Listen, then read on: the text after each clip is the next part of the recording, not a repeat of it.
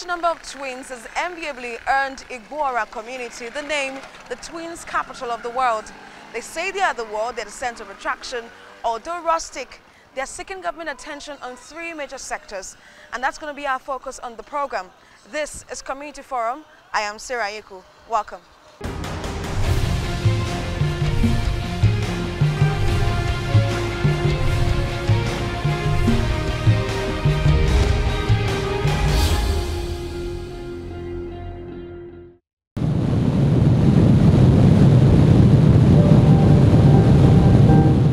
We journeyed through beautiful sceneries, more than 80 kilometers from Lagos to Igboora community in Oyo State.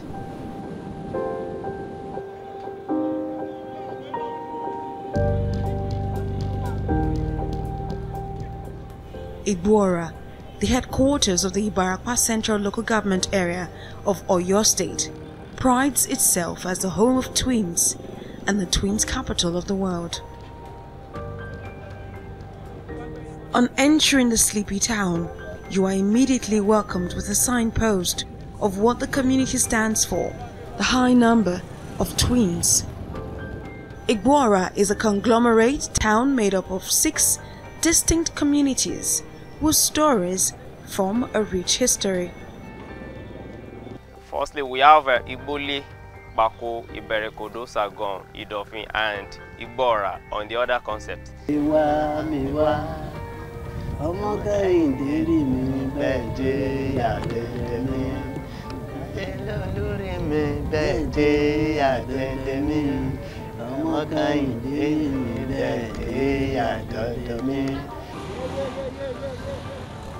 This road leading into the town is tarred, but with evident potholes in some areas.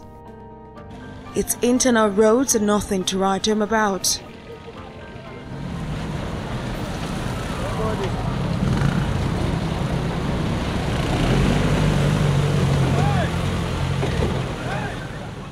So many things have been neglected, you know, by this whole grassroots administration and so on. The roads are not well maintained. When they resurface a road today, by the next administration, it's pit holes upon pit holes, damaging vehicles, cars, and all the rest of it.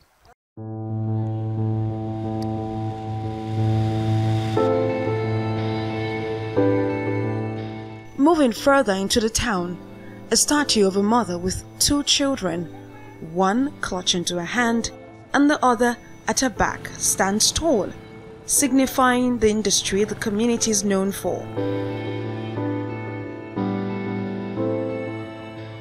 But barriers surrounding the statue are now weak and rusty, and the place is now housing weeds and an array of posters.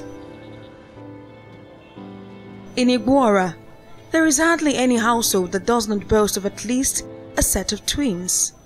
It's a town of twins' pride.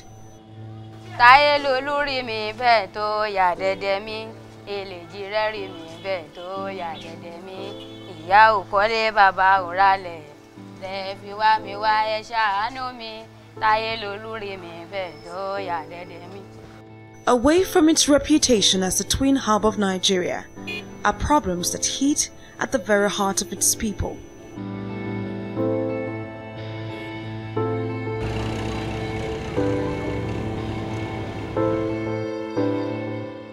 Alake Alashela is a popular food vendor in Igboora. A restaurant is at a strategic spot in the community, with many customers always waiting for food.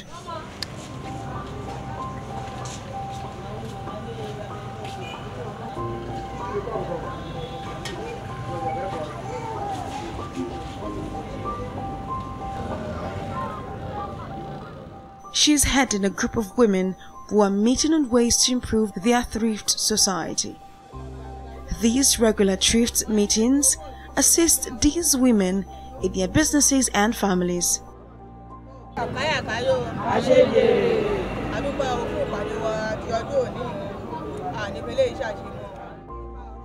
After about an hour, the meeting was adjourned.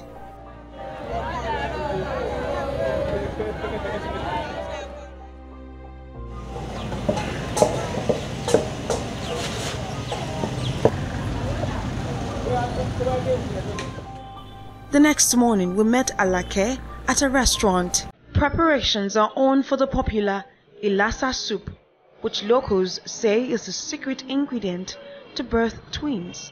We're going on.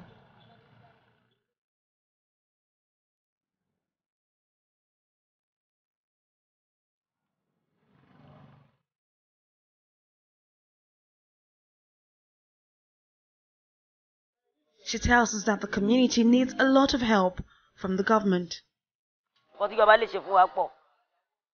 Àkọ́kọ́ àwọn ọmọ school wa wọ́n dààmú ṣóyè yín ẹlòmíì bíbejì yẹn lẹ́ẹ̀mẹ́ta tó yẹ pé àti lè lọ sí school fún àwọn ọmọ yẹn ó diṣẹ́ tíjọba bá ràn wá lọ́wọ́ gbogbo nǹkan á tètè lọ sókè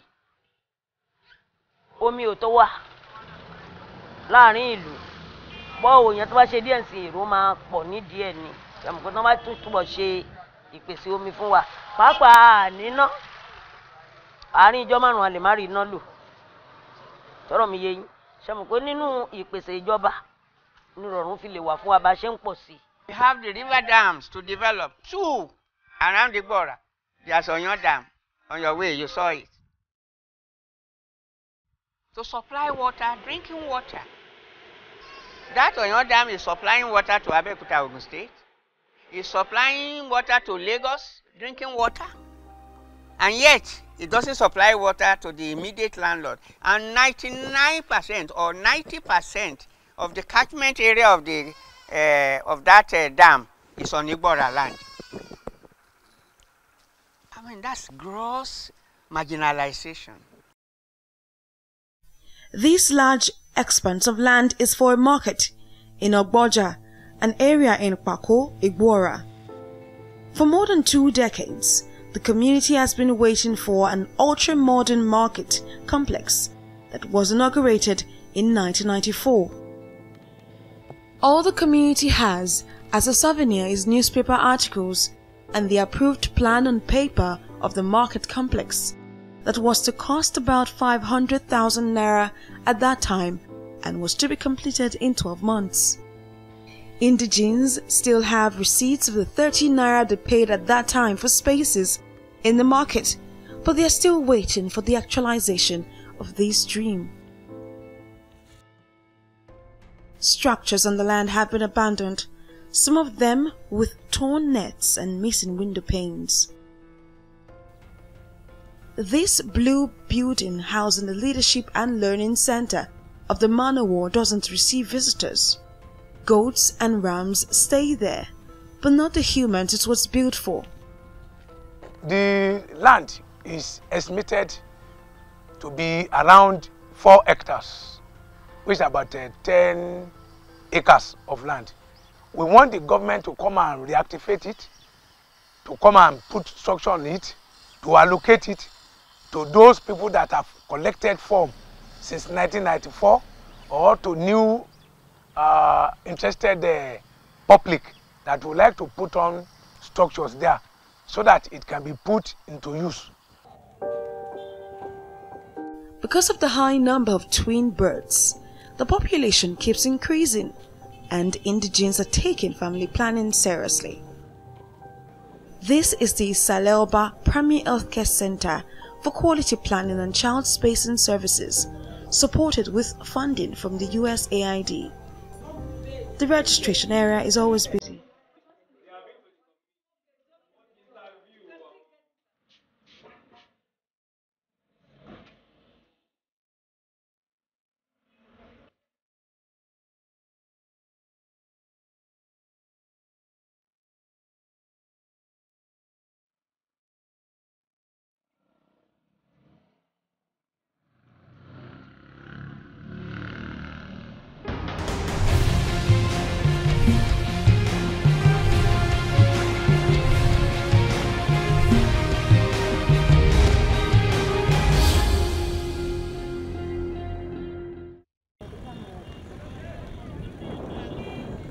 A much bigger problem confronting Igboora's singletons, twins, triplets and other multiples is the rot in its citadels of learning. The beacon of hope meant to groom its young ones into successful people, the schools reek of neglect. We visited one of the government schools, founded in the 1980s. Igboora Grammar School sits on a large expanse of land, but the giant dreams of its students need the support of the government to come to fruition. Students were writing an examination when we visited. A quick look around the classroom revealed a lot of things. Ceilings, painted white, have now turned brown. Burdened by water, they're constantly falling off. The classroom walls devoid of shine and the window panes intertwined with the wood are nowhere to be found. The staff room is in a much better state, though, with ceilings that could fall at any moment. Other classes have the same problem. Broken ceilings, cracked walls, patched roofs, uncompleted and abandoned buildings all over. Another problem. This is an hallway lined with goat feces. Goats stray into the school compound because the school lacks perimeter fencing.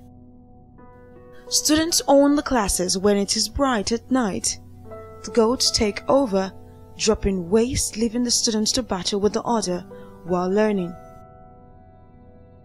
Washing the school floors to rid them of the feces is nothing new to the students. In fact, the goats are seen around the environment, snacking on weeds and waiting around for the students to leave the classes so that they can take over. The state government began a renovation of some of the buildings a little over a year ago, but they have been abandoned. The school started with one building, which happened to be this building. The building is now very old. With the effort of the SGP, we have roofed half of the building, but yet to be completed. The ceiling is not there, and that things like that. I'm appealing to the new governor to please assist us in this school. The first instance, the parents are very poor. Asking them to pay is hardly possible. But if they cannot do all, let them come and complete this one in earnest. The one they've started on. Because at the time they started about a year ago, the place has been vacated by the student. Nobody is using it. So it's life value. Tap chairs and tables were not sufficient. Only teachers can use the table. The corpus, they are just managing. Most of this building, no electricity there. We expected a better situation at the Nawaruddin school. The first thing we noticed was the school's white signpost, which has in fact lost its aesthetic value. The school lacks basic infrastructure for conducive learning. Undaunted by this, classes still go on in these decrepit structures.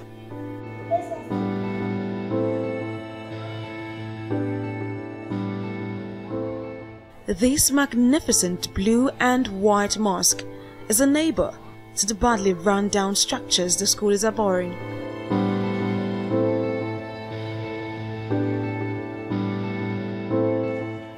All the classroom blocks look rough with mangled roofs. Weeds are growing in some of the abandoned blocks. The school has a number of run-down buildings like this one here. It was in use before the roof caved in. Before the roof gave way, pupils were actually learning in this space, with unplastered walls, no window panes. Logs of wood used for roofing are stressed from having to absorb water.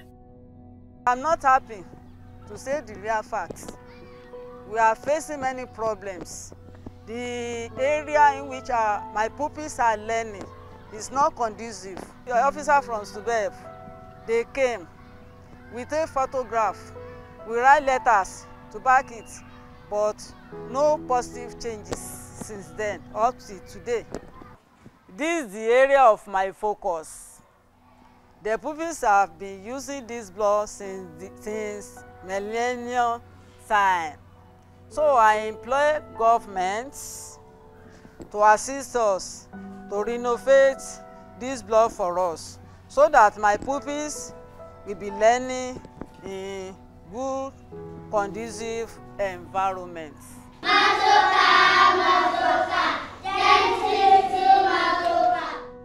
As these pupils recite their rhymes, they are at risk. The asbestos is heavy as a result of water. In another class, charts on the wall are scattered. Other classes share the same features. Many of the students come to school without shoes or school bags. A wake-up call for the government and well-meaning individuals to help urgently.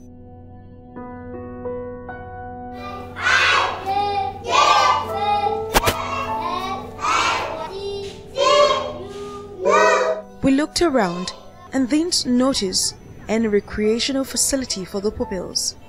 On request, the only recreational facility for the pupils was brought out from the storeroom. Pupils have to queue to enjoy this once in a blue moon.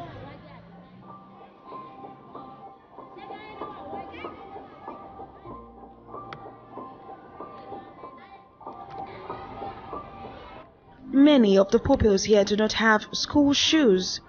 Their uniforms are in bad state.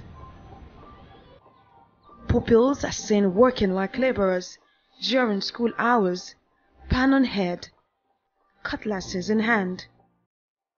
Away from the challenges the school is facing, celebrating the twin pride looks like a way to enjoy their leisure time.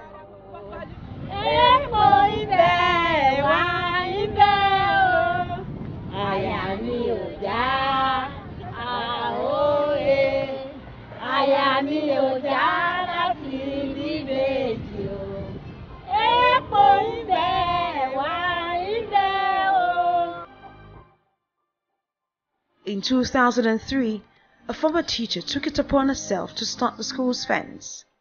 It was a legacy for other retiring school heads, but the project has remained here, probably due to lack of funds. School laboratory is the green building by the Oyo State Primary Education Board project. The paint is washing off, and the window panes have been replaced with curtains, very dusty. It is in use but lacks maintenance. Almost all the windows are gone.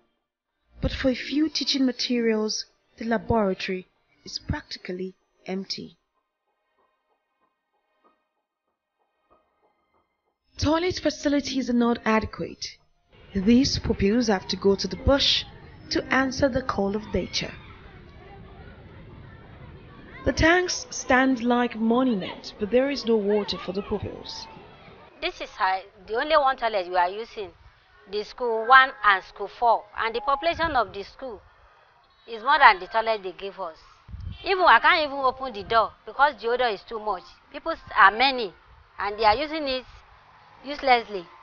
Even if you open it now, the odor will not allow us to stay in this area at all.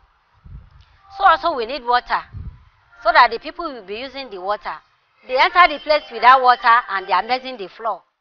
That's the reason why we can't open the toilets now. One of the older schools in Igboora, Methodist School, Agogo, is more than 100 years. It has endured good and bad times. The state of the buildings is a clear sign that a legacy left by the missionaries have gone to waste.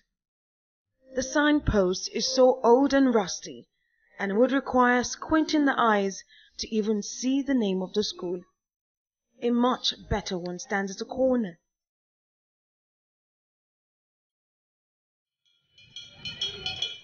Founded in 1950, the school has produced a lot of successful individuals from the town.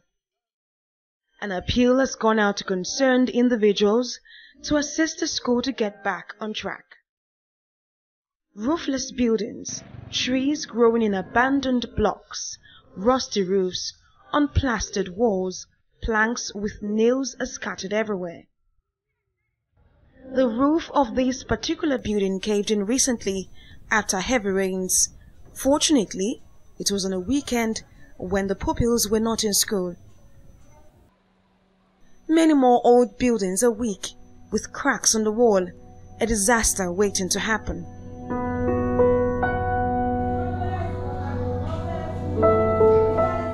Lessons are on in this class, A quick survey of the classroom shows that it is a distressed building.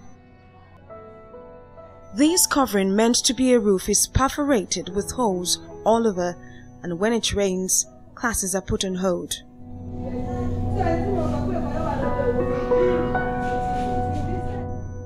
Trails of water on the window and buckets are on standby to receive the drops of water from the roof. The hallway ceilings are all broken and hanging. Nails are sticking out of some of them. For pupils in the school, learning is full of hazards.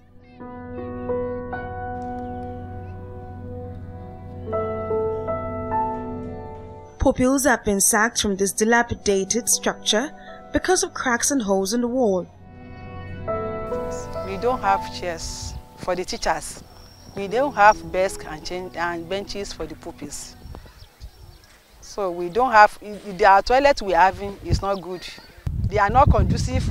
They are not the part of classroom. They cannot write anything about it. We have about five block of 3 classroom or 2 classroom each. But at present, we have only a block of 2 classroom that is good. The rest are bad.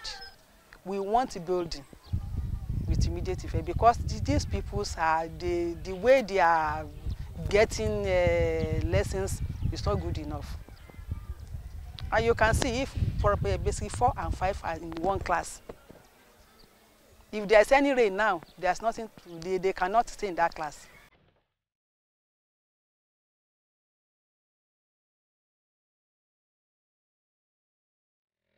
We drove to the community's foremost school, Igboora High School. The school is a great departure from others that we visited. The school was built by the community before the government took over its development. Impressive buildings and newly rehabilitated blocks of classrooms all around. Like Old Far Twist, we will continue to ask for more. The population of the school is growing larger every year. So we need more teachers. The population of the students is 1,200. And the teacher on ground, 35. We want the government to give us more experts in that area, that is in that computer area, where they will be teaching the students. We just have only one teacher for the school to teach. But the quarters and hostels are yearning for a facelift. The old buildings need renovation, nets are torn and dirty, spiral juries gaining ground, old pipes need to be changed. Weeds are creating a colony, and buildings need fresh coats of quality paint. The quarters are yearning for a facelift. The Oyo State government says it is not unaware of the situation in Igboora schools and other schools in the state. We also got reports when we interfaced with the Ministry of Education. They got reports of the worst schools in Oyo State in their levels. They have their pictures. They also have the ones that are a bit malleable, and all that and all that. So we have records of these schools. Because of the situation on ground in the education sector, that was why His Excellency Governor Seyi Makinde, he went to Abuja and he met with UBEC in Abuja, the leadership of UBEC. And he discovered that there was some funds due to Oyo State, 2.5 billion, that was supposed to have been released, but luckily for us, it was not released before the expiration of the other government. And so that is due to Oyo State, so that will come to Oyo State. So he has discussed already with the management of UBEC that money will come. And so that we deploy the money for this kind of schools, and all the schools really. But we are going to tackle, first of all, the worst of the worst schools that the records are already there. We're going to start dealing with them immediately. The funds come in. The governor has already discussed with UBEC, and I know within a short while the funds will come in and we will roll out. Education is the best legacy, and a conducive environment befitting for this is what Igboora indigents are asking from the government and philanthropists.